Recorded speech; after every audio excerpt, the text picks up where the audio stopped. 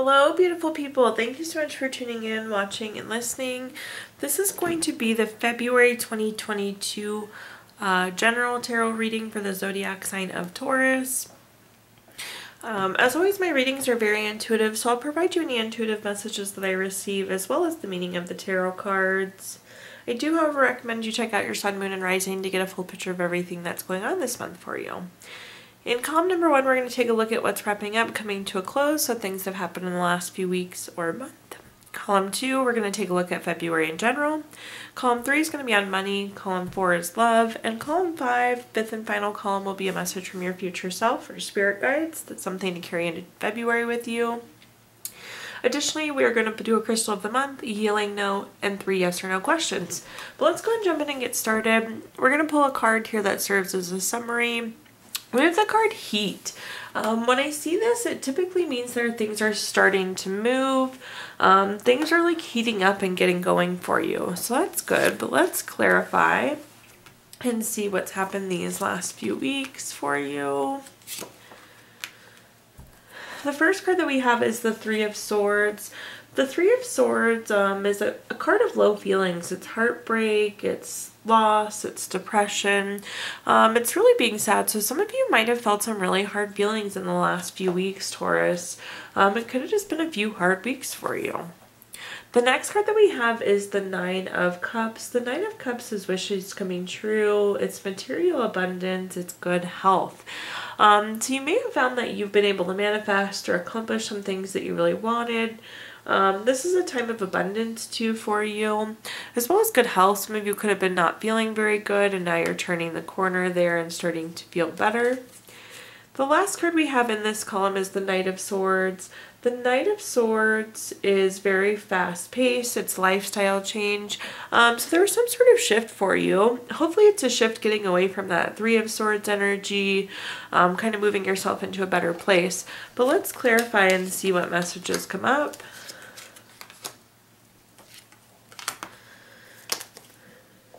The first clarifying card we have is the Queen of Wands.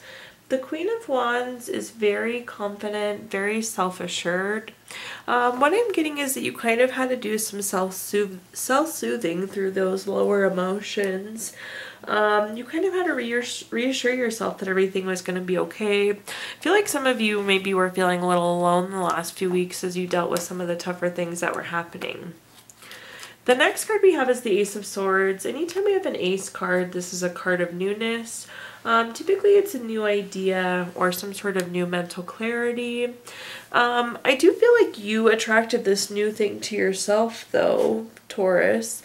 With that Nine of Cups on the bottom there, this is very much so making your wishes coming true.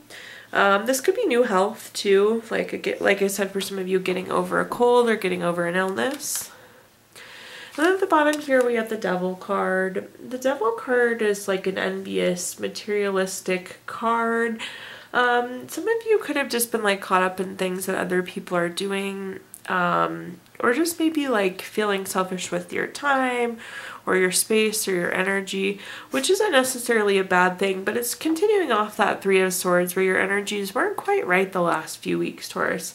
However, we're on top of the Knight of Swords, which is a quick lifestyle change, so I think things are going to correct for you and level out, if they haven't already. Now let's talk about February, what's coming for you in February. We have the card Preservation. What's coming to mind off the bat is making sure that you're preserving your energy, taking care of yourself, thinking about having a bubble around yourself, Taurus, and only letting good things in and reflecting bad things off of you, things that you don't want. But let's take a look and see what cards we have here. To kick off with, we have the Death card. The Death card does not mean death. I know some people see it and are a little freaked out. It's actually the opposite. The Death card is a really great card. This is a big change. Something's coming to an end for you, Taurus.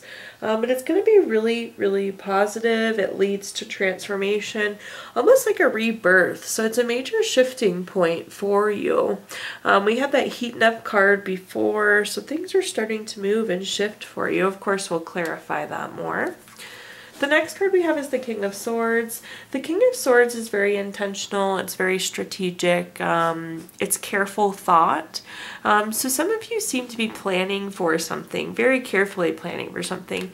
Maybe it's this new chapter or change that's coming to you. Then at the bottom here, we have the Ten of Pentacles. The Ten of Pentacles is a card of leaving a legacy. It's retirement, inheritance. Some of you could be retiring, which is really exciting. Congratulations to those who are.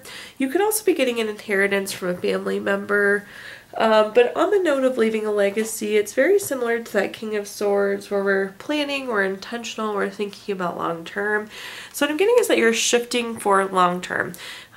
You've kind of been going on a certain path and now we're checking and adjusting and shifting gears to make sure that you're on the course that you want to be on. But let's clarify and see what other messages we have here. We have the Five of Swords. The Five of Swords is a card of like bullies, theft, violence, abusive relationships. This is not good energy, and in some cases it can be not good people. I actually like that this is paired on the Death card, because with the Death card we get to put an end to something and move on to something new. So the shift that you're going through, I think, is actually related to some people. So you may be cutting off friends or finding new friends or moving out of some cycle of not very good energy. Again, bullies, theft, violence. These aren't healthy relationships, and the Death is indicating that we're going to move away from that. The next card we have is the Ace of Pentacles. We have our two aces in a row right next to each other here. So again, lining up quite nicely. We also have the repeat Nine of Cups.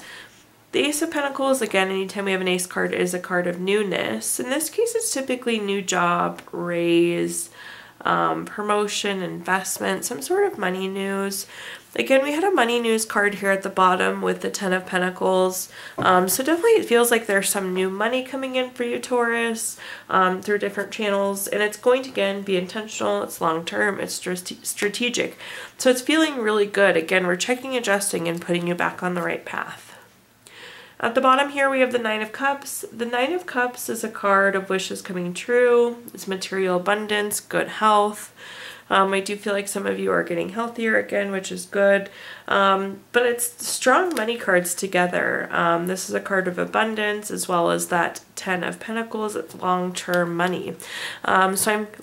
New long-term money is what's coming through here. But good shifts. In the next column, let's talk specifically about money. I feel like we've talked about it quite a bit already, but this is your job, finances, career, businesses you run, investments you have, really anything associated with money. So let's take a peek at money and see what we get here, even though it's come up quite a bit. Look at more pentacle cards in your money column. How convenient, Taurus. But to kick things off with, we have the King of Cups. The King of Cups is very supportive. It's very tolerant, very empathetic. This is a card of leaders, so some of you could have a leadership role. People could see you as a leader, or your job may actually be a leadership role. Leader is the word that's sticking out there. Of course, we'll clarify. The next card that we have is the Queen of Pentacles. The Queen of Pentacles is very resourceful. This is a great card to have when it comes to the money column, because having money and being resourceful go hand in hand. So general positive card for the money column there. Then we have the Knight of Pentacles. The Knight of Pentacles is very reliable, patient, hardworking. These are like attribute cards with our Knight of Cups and our King of Cups and Knight of Pentacles. But I feel like you're working hard, you're being seen. In this leadership role, you're supportive, you're patient. Overall looking good. Let's clarify though and see what messages we get here. We have the Knight of Wands. The Knight of Wands is very free-spirited, very creative. It's on top of that King of Cups. What I'm getting is that if you are a leader, you should be enabling your staff to be creative. There might be a more efficient way to do business, or a better way to make money, or a better way to do something. Make sure that you're being supportive, that you're being tolerant, that you're being empathetic. Partnership is coming through as a really strong message here. I think there's something more that somebody else can offer you that hasn't been tapped into yet, Taurus. So just keep that in mind. The next card we have is the Seven of Swords. The Seven of Swords, it can be betrayal. I'm not really getting that. But it's also like picking up your things and like moving away from something. But I do think that what this is saying is that you're moving into a more resourceful period of time. Or maybe before you weren't managing money so well, or resources so well, or employees so well. But we're moving into a much more resourceful period of time for you, Taurus. Then at the bottom here, we have another repeat card. So we have two Ten of Pentacles right next to each other. Again, this is a card of inheritance. This is a card of retirement. This is a card of leaving a legacy. Definitely some of you can be retiring. Again, congratulations for those of you that are. But this is saying that you're on the right money path long term. It's on top of that Knight of Pentacles. So it's kind of confirmation that your hard work is paying off. Now, Taurus, let's talk about love. So this could be family, children, single, married, relationships, really anything related to love. So let's see what messages we get in the love column here. The first card we have is the King of Pentacles. The King of Pentacles is very solid, very practical. Again, this is a leader card. You have two side-by-side leader cards. But I think that this is saying that you're a very solid, practical thinker when it comes to relationships. I think if you're single, you know what you want. You have reasonable expectations. Same thing if you're in a relationship. Solid is what's sticking out there.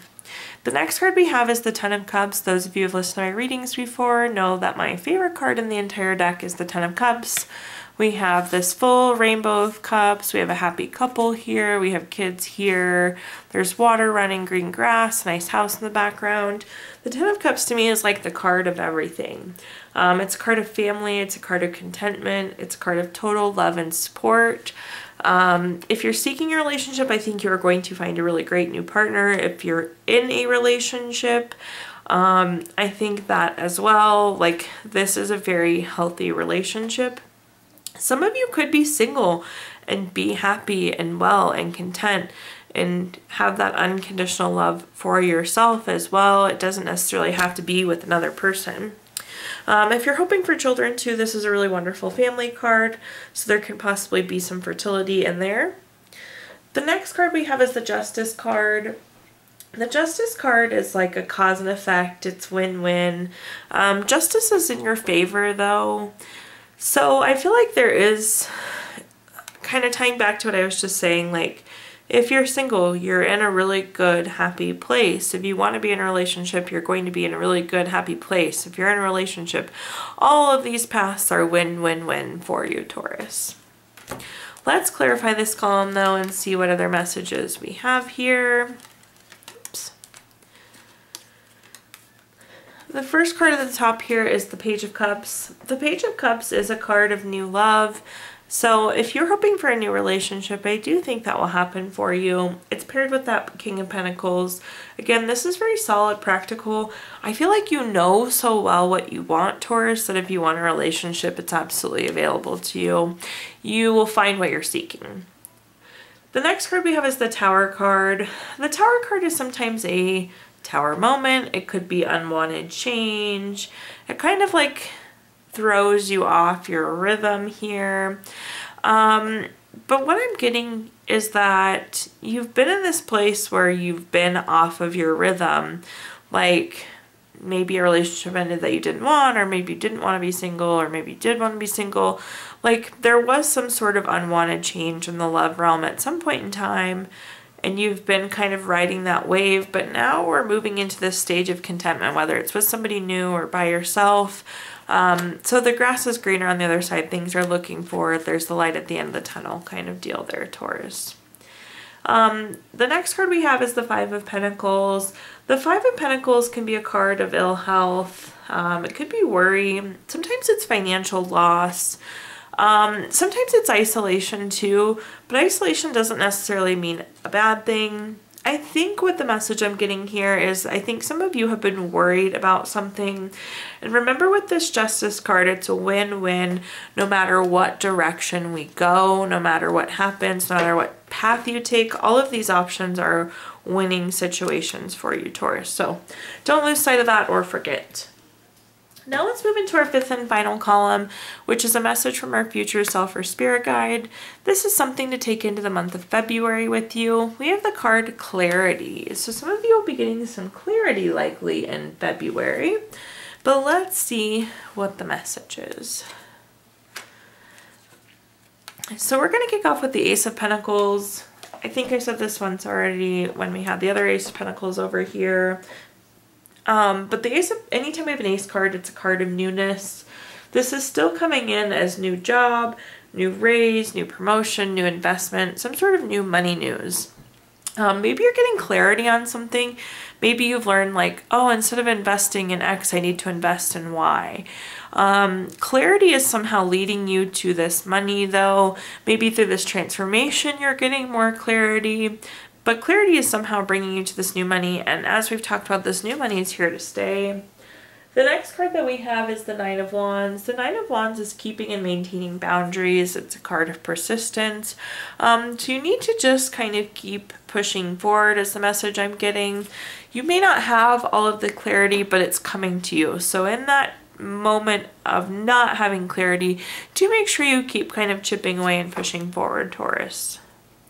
The next card we have is the Hermit. The Hermit is a card of going within for answers, going within for clarity. You're on your personal quest. You're trying to find your personal truth. This light here is actually the light within you. It's that clarity within you. So you have two clarity cards in this column. But as you get stuck or as you feel like you're pushing through, keep checking in with yourself, checking for clarity, checking for understanding. You have the answers that you need. So let's run through a quick clarification on this column here. The first card we have is the Eight of Swords. The Eight of Swords is a card of self-imposed restrictions. This makes sense because I was talking about how you need to keep pushing and going within.